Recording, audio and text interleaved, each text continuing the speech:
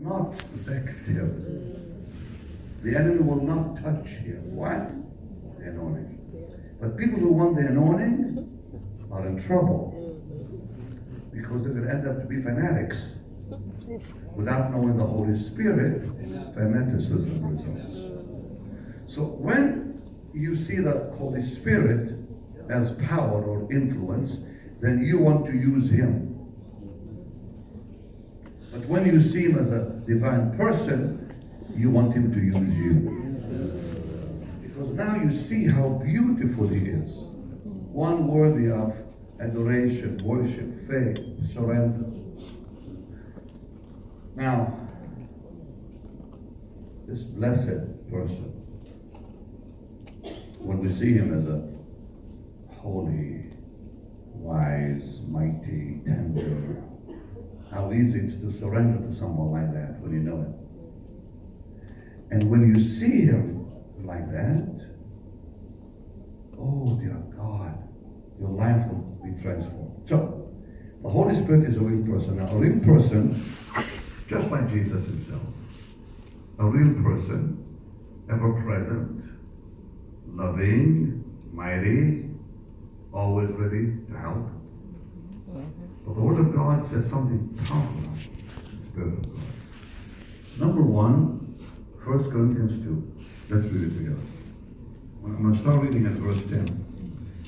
Let me go back to verse 9. As it is written, I have not seen, nor ear hath heard, neither have entered into the heart of man the things which God hath prepared for them that love him, but God hath revealed them. So people talk about, things that I've not seen or heard. No. The Bible says the Holy Spirit has revealed them. Heaven is not going to reveal things we don't know now. If you know the Holy Spirit, you'll have no surprises in glory. But God hath revealed them by his Spirit.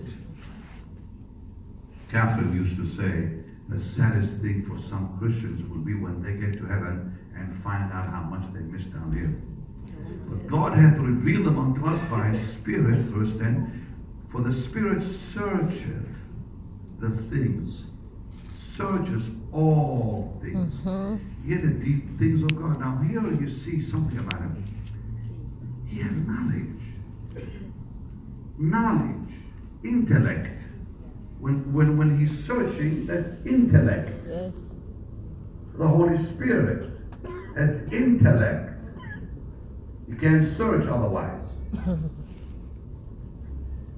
But God hath revealed unto us by his Spirit, for the Spirit searcheth the deep things. For what man knoweth the things of a man, save the Spirit in him? Even so the things of God knoweth no man, but the Spirit. So he knows. That's intellect. The Word of God makes it clear by the word search and knoweth that. But the Spirit of God has intellect. Now, verse 12 says, we have received not the spirit of the world, but the Spirit which is of God, that we might know the things that are freely given to us. Which things we speak, not in the words which man's wisdom teaches, but the Holy Spirit teaches. So, here you see, the Holy Spirit not only has intellect, but in that verse and portion we see he has will. He has decision making, that to search, to know, to look for. That's will. And the Word of God goes on to tell us something so incredible about him. Not only does he have will, he has love, emotions. Romans 15:30 says the love of the Spirit.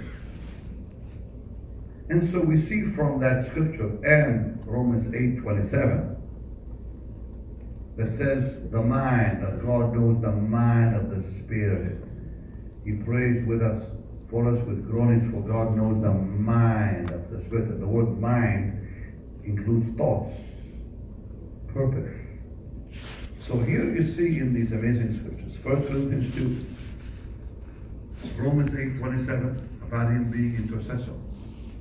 Romans 15:30, that the Spirit of God has intellect, will, emotions. Now, I'm going to say something. Angels are not persons. Because angels have no emotions. They have will, they have intellect, but no emotions. No angel has ever looked up and said to God, I love you. No angel ever heard God say, I love you with an everlasting love. And they're limited in knowledge because they cannot receive revelation truth. Angels do not know God. I'm going to say that clear. No angel knows the Lord. They know him only by watching you. Wow. Yeah, wow is right. I'm going to show it to you. Ephesians 3:10. Turn to it. Ephesians 3:10. It says, everything the angels know about God, they know by watching you, the church. You are the school they attend. Shall I say it again? Yes. You are the school angels attend. Ephesians 3:10, to the intent now unto principalities and powers in heavenly places might be known by the church, God's wisdom. Yes. To the intent that now, it's on the screen for you, those that don't have a Bible. To the intent that now unto the principalities and powers in heavenly places might be known by the church, the manifold wisdom of God. Meaning that the angels don't know God. They only know him through watching you. The way he deals with you. Isn't that amazing? Yes. It is. So why do they cry, holy, holy, holy? They cry holy when they see him touch you. Every time God will save, holy. If he heals you, holy. If he blesses you, it in response to what he does in your life. Hallelujah. I think right now you ought to have a praise break. Hallelujah. Thank you, Lord. Thank you, Lord. Everything the angels know about God, they know by watching the way he deals with us. Now, angels, you cannot say an angel is a person, because he is not a person. He doesn't have any emotions. His will is limited. His knowledge is also limited. And he can't receive revelation truth. No angel, including the evil ones, had they known, they wouldn't have crucified the Lord. Even Satan doesn't know. Because had he known, why would he fulfill prophecy?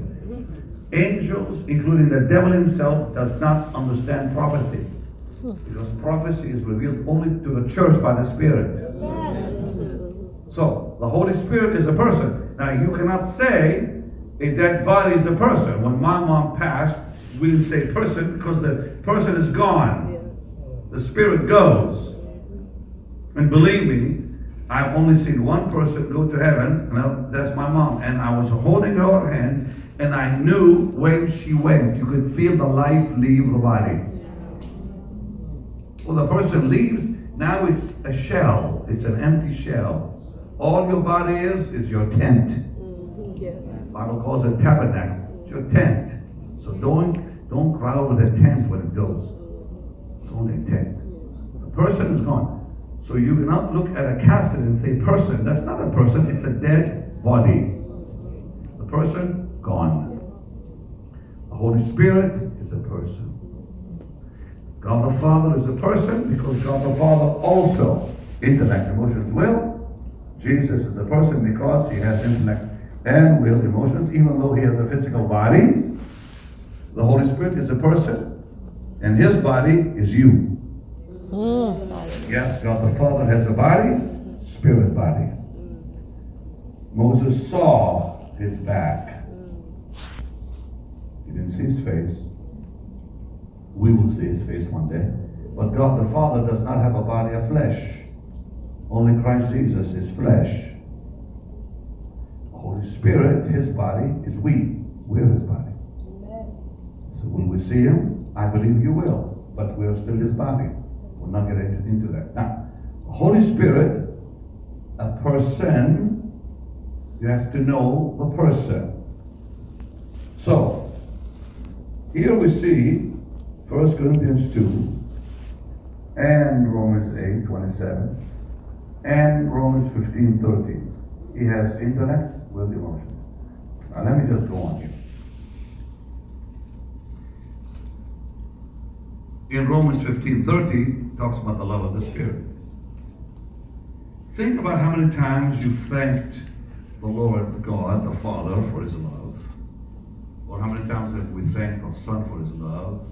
How often do we thank the Spirit for his love? The Father loves us so much, he gave his Son. His Son loves us so much, he died for us. The Holy Spirit loves us so much, he drew us. Think about the love of the Spirit going after you in a bar, going after you into a theater. Think about before you were saved, how God convicted you of sin for years, going with you to places that you yourself probably did not enjoy being in. But the Holy Ghost went with you there, convicting you that that place you were in was the wrong place. Or having relationships and all such things happening in your life, and the Holy Ghost there convicting you it's wrong. Think about his love to have to go with you to those dirty places just to bring you home. The Father so loves us, he tells Jesus to die for us. For God so loved the world, he gave his Son. The Lord Jesus loved us so much to pay the price. The Holy Ghost is still paying the price. He's the one who convicts and draws to the cross. Now, the Word of God says something marvelous about it. Nehemiah 9:20, please. Just put it for me on the screen to make life simpler. Nehemiah 9:20 talks about the Spirit's goodness. He's all love and goodness. For it says, your good spirit. Put, if you can, Nehemiah 9:20. If not, I'll read it myself from my Bible. But you've sent your good spirit to instruct them, is what the word says. The good spirit, the Holy Spirit, all goodness, all love is the Holy Ghost. This blessed, wonderful person, full of love and goodness. And the Word of God shows us his love. In Ephesians 4:30 we read, grieve not the Holy Spirit of God, whereby you are sealed. Grieve the Holy Spirit, the person who dwells in our hearts. The Holy Spirit who sees every act we perform. Every word we speak, he hears it. Every thought we think, he knows it. Yes. The Spirit of God. Think about every act, every word, every deed, every impure, unholy, unkind, selfish, untrue things you say or think. This precious person is deeply grieved by it because he's living inside of you.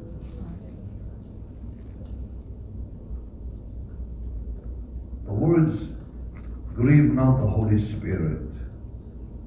May these words sink deep in us today. Because he knows you better than you know yourself. He's the one living inside of you. Your body is the temple of the Holy Spirit.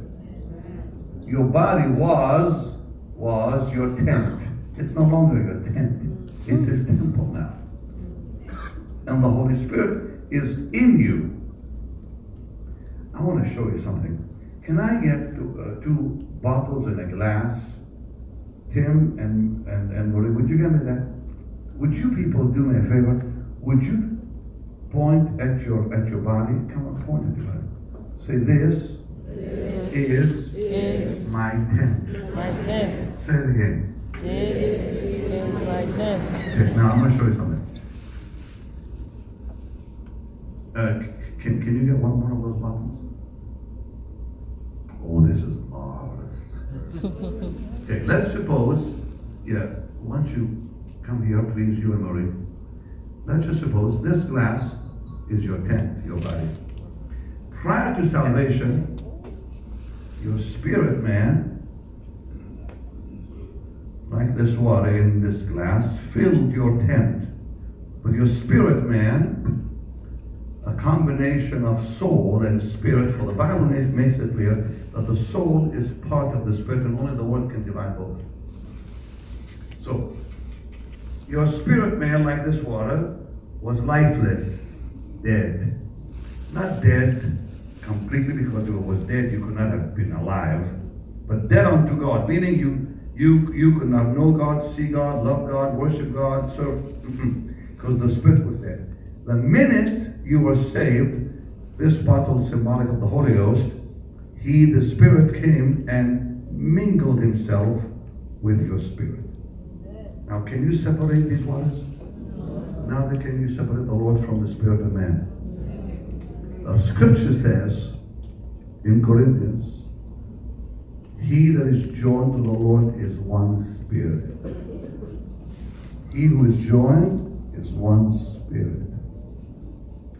The minute the Lord and you become one, it's impossible to separate you. You cannot even see who's who anymore. Now say after me, the Lord and me. Now when you say me, we don't mean body, huh? In fact, say this after me. Say, I'm a spirit. I'm a spirit. What are you? I'm a spirit. What are you? Spirit. Say, I have a soul. I have a soul. What are you? The spirit. You're not a Spirit. soul. I just said, I'm checking you out. Say, I'm a spirit. I'm a spirit. What are you? Spirit. Now say, I have a soul. A soul. So what are you? A spirit. Ah, good. But you have a soul. You're not a soul, you have one. Now say, I live in a body. In a body. So here's who you are. You're a spirit, you have a soul, and live in a body. Now say, I'm not a body. I'm not a body. I'm not a soul. I'm not a soul. I am a spirit. I am a spirit. I have a soul. I have a soul. I'm not a soul. I'm not a soul. I have one. I have one. I'm not a body. I'm not a body. I live in one. I live in one. Good. Now, you're a spirit. The Holy Spirit and the spirit of man became one at salvation. Now point at your body again. Say, this body is the temple of of the Holy Spirit. Of the Holy Spirit. This body is the temple of one person. Not two. Not two. Ah, you got it. That means this body now is no longer yours. It's his. Amen. And the Bible doesn't say that my body is the temple of two spirits. The Holy Spirit. Only one spirit. So point at yourself. Say, this body is the house of one spirit. Not two spirits. One spirit. The Holy Spirit. So since this body is the body of one spirit, then what happened to my spirit? He's still there, but you can't see him. He is hid in Christ. Wow. That's what it says in the scriptures. I in them and they in me, John 17, that they may be made perfect in one. So your oneness is unbelievable. And the Holy Spirit is the Spirit who dwells in your body. Now this person, since he is in you, he knows you better than you know you. So when it says, grieve not the Holy Spirit, think about that he is there watching every act, hearing every word, knowing every deed, knowing the impure thoughts, the unholy acts, the unkind acts, the selfishness, the untruth, and all this grieves him. Because he's in there watching it all. That's why I say me these words. Grieve not the Holy Ghost, now sing deep, because he's watching everything. Now, the Word of God, 1 Corinthians 2:10, one more time, please, if you look at it. It says that he knows and he seeks and reveals the deep depth of God himself. He searches all that for you. So, when the Holy Spirit is searching God, he reveals him to us. In other words, he begins to speak to our depth. Remember, he's one with you, so he's talking to you spiritually. The Holy Spirit doesn't talk to your brain, because he's a part of your spirit. He's one with your spirit. Spirit talks to spirit. Deep talking to deep. That's called the witness of the Spirit. That's how you know you're saved. You don't know you're saved mentally. That's impossible. You know you're saved by the Spirit. Your spirit witness. That witness is the voice of the Spirit. Are you listening? So by the witness of the Spirit, I know I'm born again. I don't have to be convinced by some TV program. By the Spirit's witness, I know there's a heaven. No one has to convince me by telling me he's been there and come back. I don't care. By the Spirit, I know the Word of God is His Word. I don't have to go to school to be convinced. In fact, many schools will destroy me. I know it by the Spirit. Are you listening? So if someone comes to you with a gun and points the gun at your head and says, deny Jesus or die, you say, shoot. Because our salvation is more real than anything in life. But how did we know we're saved? Who told us? An angel? No. Did we read a book? No. Did the Bible tell us? No. The Holy Spirit told us. Using the scriptures. Big difference. The Bible doesn't speak to us. The Spirit of God speaks to us through the Word. Many people know the Bible and don't know the Lord. Many go to school and know the Bible real good, and they're heathens. They've denied the Word. Why? Because it's not the Logos Word, it's Him, the Word. It's the Lord. It's the Spirit of God that reveals the Scriptures. And the Bible is not about history. The Bible is not about prophecy. It's not about poetry. It's about the Master. The greatest revelation God ever gave me is the Bible is a revelation of Jesus. Yes. From beginning to end. When I saw it, it changed my life. How many times can you read about Adam and Eve and the fall and Noah and the ark and Abraham, Isaac, Jacob? Come on, we all know it. But when you see the Lord, I gotta tell you this. You people have got to hear this. It took me 14 years before I found that. 14 years after I got saved, I began to look for the Lord in every act. Example, one day I thought to myself, how many, and I was reading Joseph. I said, how many times can you read about Joseph? And finally the Lord said, it's me. And then I saw the Lord. And it just changed my life. Joseph, loved by his father. That's not Joseph, that's Jesus. Hated by his brothers. That's not Joseph, that's Jesus. Joseph put in a pit. That's not Joseph, that's the death of Jesus. Joseph put in a prison. That's not Joseph, that's Christ going to the underworld. Joseph comes out of prison. That's not Joseph, that's the resurrection. Joseph sits at Pharaoh's right hand. That's not Joseph, that's the Son of God's exaltation. Joseph given a Gentile wife. That's not Joseph, that's the church coming to Christ. Suddenly the life of Joseph is now Jesus, and suddenly Joseph disappears. The Bible is all about the Lord. Are you people listening? Yes. Every feast, the Lord. Every color, the Lord. Everything in the Bible about the Lord. Even the genealogies, it's all about the Lord. I'm going to show you something tomorrow, not tonight. I'm going to show you the 10 names in Genesis 5. I'm going to show you Jesus in every name. It'll blow your head off. If you translate the names from Adam to Noah, it's a revelation of Christ.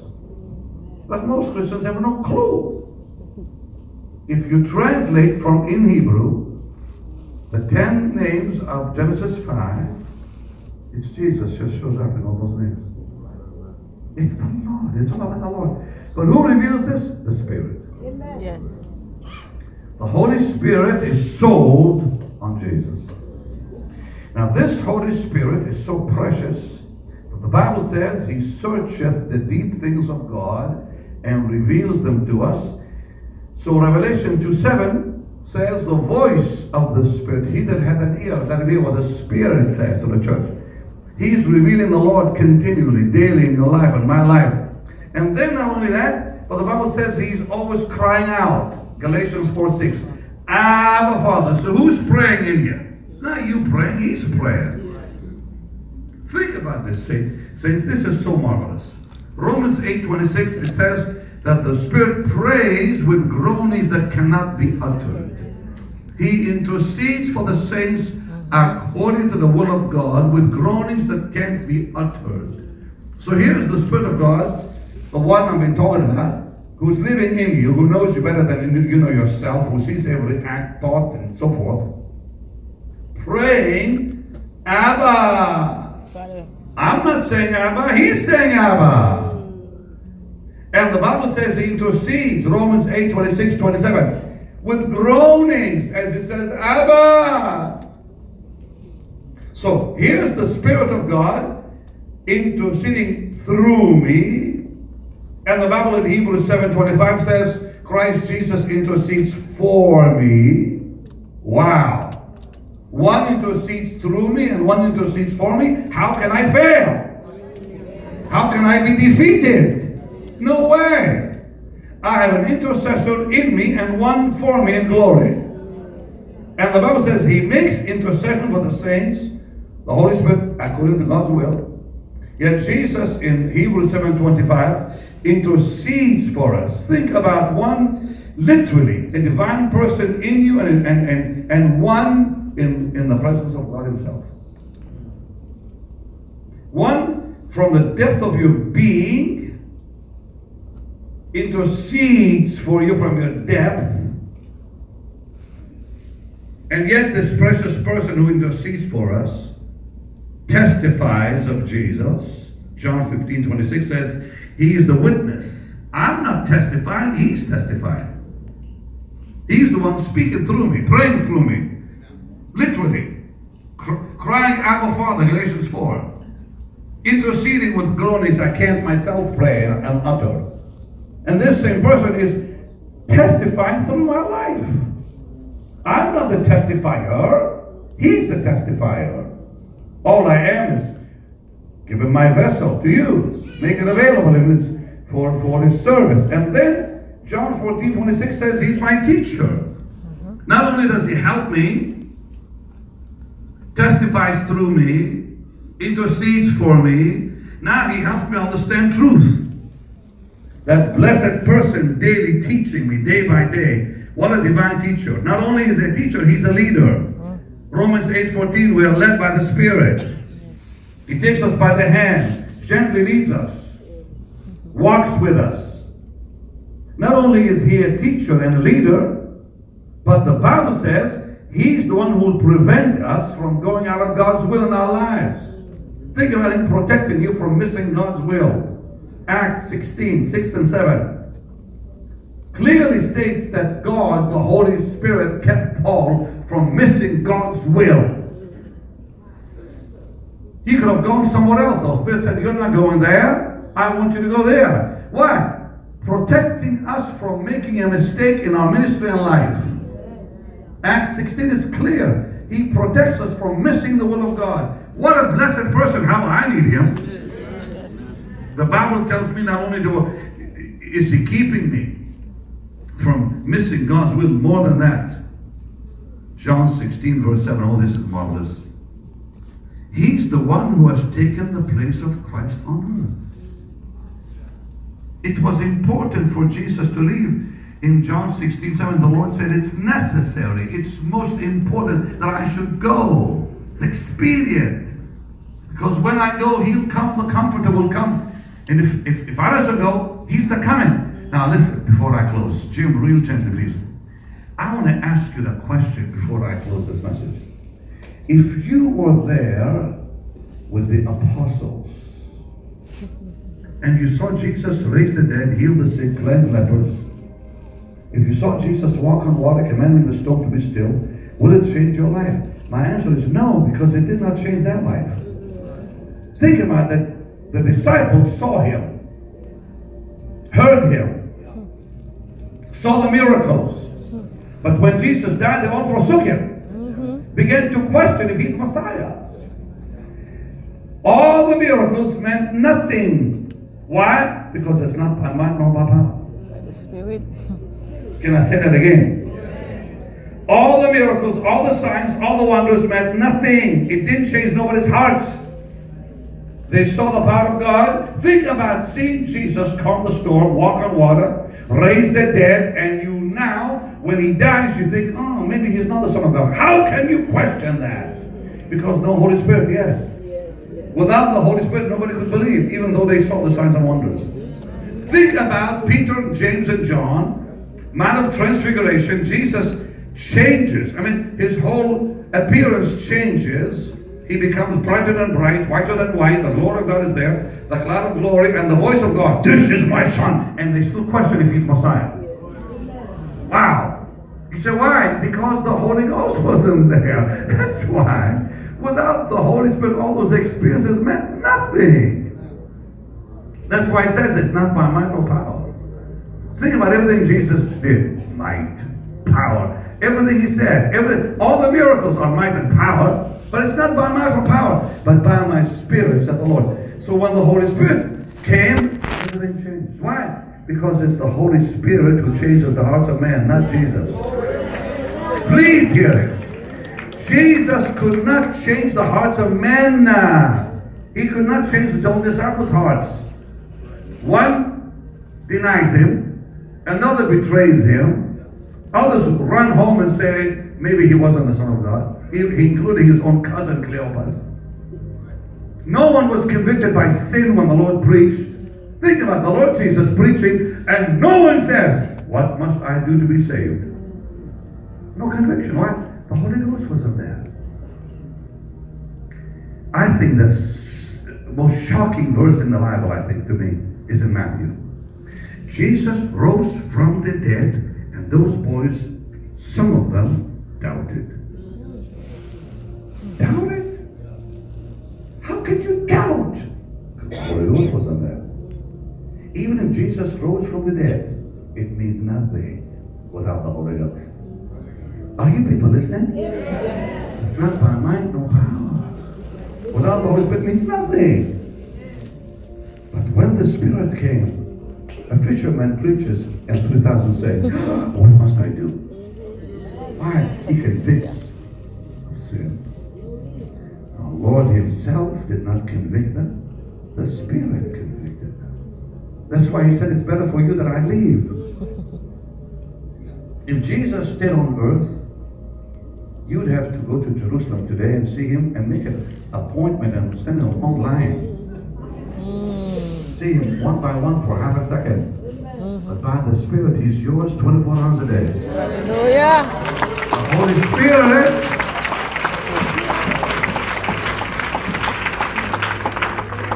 The Holy Spirit is the Lord. Yes. Now stand up.